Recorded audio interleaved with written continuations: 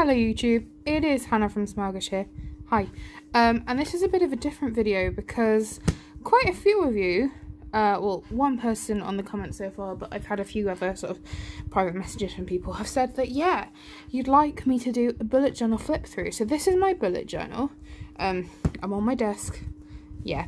And this is just, I don't even know, this is just I think it's a Moleskine, squared one, and I've not quite finished my bullet journal yet. I've got a few more pages. I think probably I'll be able to do July and August, and then I'll move on to my next one. But yeah, I thought I would do a quick flick through, show you what I've got in my bullet journal so far. So thank you very much. If that's the kind of thing you are interested in, my fingers are talking to you. If that's the kind of thing you'd be interested in, then please do keep watching, and remember down below to like, comment and subscribe. And without further ado, let's have a look at my bullet journal. So yeah, I actually started this over a year ago, which is insane. But yeah, so bullet journal 2019. I started doing it properly, you know, I had like a key and everything, but that didn't really last very long. But I'm just kind of doing it myself. So this is like, I did get a lot of these spread ideas off Pinterest. This is my birthdays and holidays spread. Like I said, I've done this is over a year ago. So this was future log for 2018 and 2019, which is terrifying. So that's the first 6 months of those years. And this was the big picture of 2019. If you have a look, there, that's what I was going to move to Sterling. That's my moving to Sterling time. So yeah. Goodness me. A reading log, I think I just gave up logging. I gave up writing down what I was reading, but yeah, my aim for this year is to read 40 books, which I am over halfway through, so that's good. Then what have we got here? These are just like fruits and veggies I like to give me ideas of things to buy, and cupboard staples. This was me sort of preparing to go off and move to Scotland and do all that stuff. Yeah, so this was me preparing to go and live. As was this, didn't really do much. This was going to be like my diet planner and weight and stuff, but you know, we move on. Fitness goals, workout schedule, all of that stuff. Financial overview and annual goals. I obviously really took this spread seriously, but we'll just skip past that. Then I have my New Year goals, my New Year's resolutions, which I think I then kind of reevaluated. But yeah, those are the kind of things I wanted. And this was a mood tracker, which I wasn't able to keep it up, but the idea is that every single square of this grid is a different day. And then I sort of like keep track of how I was feeling. I've learned very quickly that anything like this that's, to be honest with you, too much effort, I don't keep up with. So there's that. Then I had self-care, the stop method, morning and evening routines. These were sort of good. Obviously I'd left space to try and like add to this, but there you go. And my chore list. This is actually one of the most useful things, especially when it came to sort of living on my own. This was really useful. Meditation and yoga log. I started well, but honestly, I did do this. I do this. I've got out of the habit recently because of lockdown, but I have been doing both of these things. I always forget to add it to the log, but that's okay. That's the thing about a bullet journal, is it's a journey, and it's, you know, you have the opportunity to find out what works for you. And then I want to learn to, and then let the adventure begin. So the things that I wanted to learn to, which was different to New Year's goals. Then this is how I started it out. I started out doing sort of like, you'll see every month pretty much the same. Again, this was a habit tracker that I just didn't keep up with. And then sort of this is how I was doing my weekly spreads. I did quite like this, but it was just too much. These are my Dungeons and Dragons characters from the time. I've got completely different ones pretty much now, which is, it's fine. And then again, February, you'll see like they're all pretty much the same. I've got sort of like seasonal produce reminders to try and eat more seasonally. So yeah, again, March is pretty much the same. April was the same. And then I completely skipped over, I think, May. But this was, I was going back to being a classroom teacher. So I thought I'd do just a summer term future log with all the sort of work dates and stuff that I needed in. This was actually a really good idea and quite fun to do. Pen inventory, because I was, you know, starting to plan for going to uni. So I wanted to see what I had, what stationery I had, what pens I liked writing with, because I write a little notes this year. So I wanted to know what were the most comfortable pens. Uni shopping list. I actually ended up not really needing to do this much because I had lots of stuff already. And then 5 things to do before September. I don't think I did many of these things. But there we go. Then May. I think this might have been when, yeah, so I kind of gave up. I did a birthday tarot spread. I did nice lettering, but I never filled it in. And then it was time to go to uni. I'm really proud of this spread. I really like how it looked. So I did my first term, my first semester timetable. This was actually, I really liked this idea.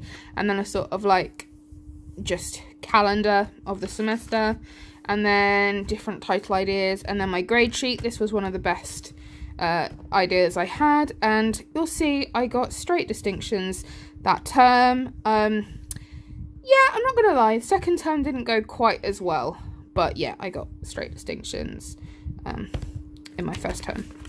And then yeah, I just kind of like took it as I needed it, really took it as it came.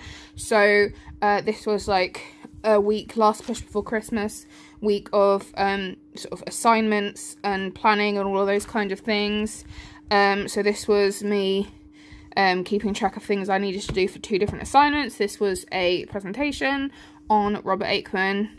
If you've watched my last video, you'll know that I'm actually doing my dissertation on Robert Aikman. And then this was tracking what I wanted to do for my monster theory essay, which I got the highest grade I've got so far in my course for this. Like, not out of everyone, people have got higher than me, but this is my personal highest grade, so yeah. And then again, this is like a get this essay done. So this is kind of Thursday to Thursday. This was the, obviously this, I think this was the day before it was due, because it was normally due on Fridays. So I was like, no, I want to get it done. So this was my sort of like a weekly spread of just essay stuff. This actually really worked, so I probably will do this again when it's time for dissertation deadline. Then I went to see Ghost, so I thought I would do a quick page spread of like memories, because that was an amazing night. They are my favourite ever band. So yeah, this was a little thing I did just to jot down some ideas, dissertation ideas. I don't think I ever did any of these. Asexual, gothic, issues of gender and sexuality. Those are the 2, those are kind of what I'm doing now. Weird stories, Lovecraft, Mark and Aikman. I'm sort of doing those things, and one of these is my PhD idea now. I did this was so cute, and I'm gonna have to remember to do that again this year, because I really liked it. Even though I didn't quite do it every single day, it was a really fun thing to do. So the idea is it's countdown to Christmas, so it's like a little advent calendar in my bullet journal. Oh, I'm gonna have to do, but I just really liked the lettering that I did for that. I get a lot of my lettering, if it's like, oh no, I'm not gonna be able to, if it's not just the, you know, like general brush lettering, there's a website called DaFont that I sort of get ideas for lettering from. It's like where you can download different fonts and stuff. So yeah, it's really useful if you're doing anything you need some fancy lettering, fancy fonts. So yeah, that's my advent calendar spread. Then my sort of Christmas gift list for different people, and then Christmas bucket list. I think we did quite a few of those things, so that's good. Then just weekly spreads. This is when I started getting really into washi tape, as you can see. Started getting into washi tape. Again, just some more Christmassy things. Then this was reading lists, checklists, reading lists. So writing down things that I needed to read for my different modules. These actually reading lists changed, but you know, most of these turned out to be useful, which is fine. Again, another module reading list. Then this is sort of like, this was a really good idea. These are the sort of course tutor details, so names, office numbers, and email addresses. So that's just a useful page to do. Then yeah, just another weekly overview. This is when I started like experimenting with different layouts. Then this is my semester 2 timetable. So yeah, obviously because of COVID though, that didn't happen all the time, which was really sad. But while we were still having uni, this was my timetable. And then my goals for 2020. I need to look it through this actually and see which ones I've managed to keep up with. But yeah, so that was my 2020 resolution-y things. And here are my grades for semester 2. So you can see I got a merit overall in my modernity module. I got a distinction in my new directions module, but I also got a merit in my special subject, which means my average for the semester was a merit, which is annoying, but my average overall, my grade average, is still just a distinction. So, you know, no pressure, but I need to get a distinction in my dissertation, which I needed anyway, because I want to do PhD, need to get a distinction. Yeah, and then just some weekly spreads. Again, you can see I'm really sort of having a go at playing with different ways of laying out my weekly spreads. Future log, 2020 future log. A different weekly spread. I quite like this one actually. I liked how I did this writing here. Video ideas. I think I've done some of these, but yeah, this is just so I can like keep track of things that I want to video and cross them off when I've done them. Again, I quite like this whole, you'll see I've used this kind of layout quite a lot, where I have like doodles in the middle and then the days and stuff on the outside. This was cool. So this is my bucket list page. So this is my life bucket list stuff. And then I saw this. So this is an about me page. So I drew a little self-portrait of myself. I wrote things about me. I wrote like personal details about myself. So here I've got that I'm an INFP, I'm a Taurus, I'm a Hufflepuff. This is, I'm nearly 30 there, but I am 30 now. Master's student, qualified teacher, and then I've got things that I like and things that I dislike. I just thought that was a really cute thing. Meal plan. This was actually really good, so I need to keep doing this. And sort of a grocery list for what I would need for that meal plan, and then things to do instead of eating, because it will obviously be quite a difficult video, but if anyone wants me to talk about my struggles, I do struggle with binge eating and stuff, so I'm very happy to film a video about that. I saw this, I'm not gonna lie and say I made this up, I saw this and I loved it, so I wanted to do it. It's my ideal, okay, not the one I actually manage. These are my ideal morning and evening routines. So there you go. Yeah, again, weekly spread. I thought this was like Emerald City-ish. And then here, I need to fill this in. I have created my own D&D setting called Zadravia, which is like a city-state. So I'm going to fill in details of that here. Again, I tried another kind of weekly spread. Another meal plan, self-care checklist. Another weekly spread. Some lettering ideas, some font ideas I've sort of popped down. I really like this flowery one.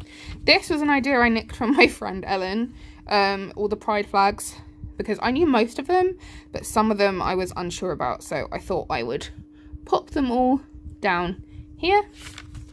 Things to do during quarantine. Again, I saw someone like suggest this, and I've actually done quite a few of them. Not all of them, but I've done quite a few of them. And then this like little darkness comes after, dawn comes after the darkness quote to try and keep happy. And then I thought, you know what, I'm going to write my favourite poem. So my favourite poem is The Kraken by Alfred Lord Tennyson. And then I drew a little kraken boy and little tentacles. I just love this poem so much.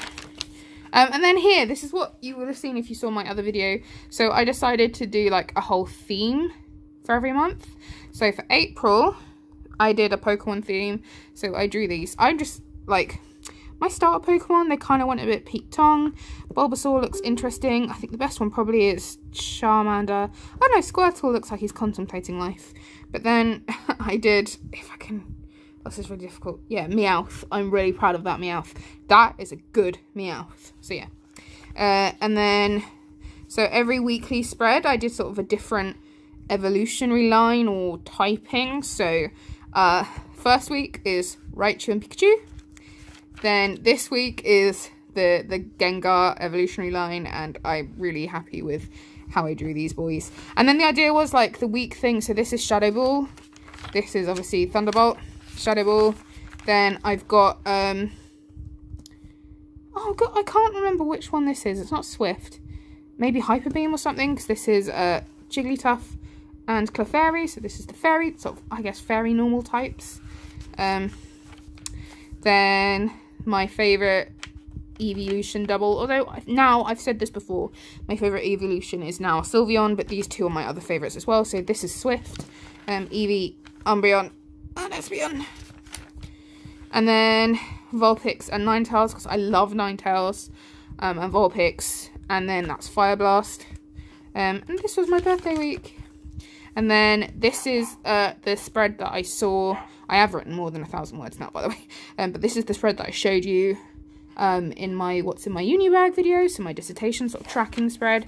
And this is my sort of PhD tracking spread, where I've got like a to-do list and ideas when I've like identified a potential supervisor. So I've already written one down, but I won't have, I haven't emailed anyone yet. So this is just to do that.